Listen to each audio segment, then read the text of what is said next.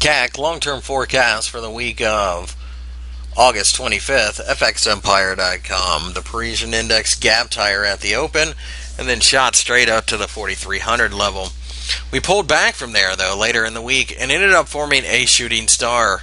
The shooting star, though, is a break of the previous shooting star, so we feel that it's just simply a matter of trying to build up enough momentum to go higher.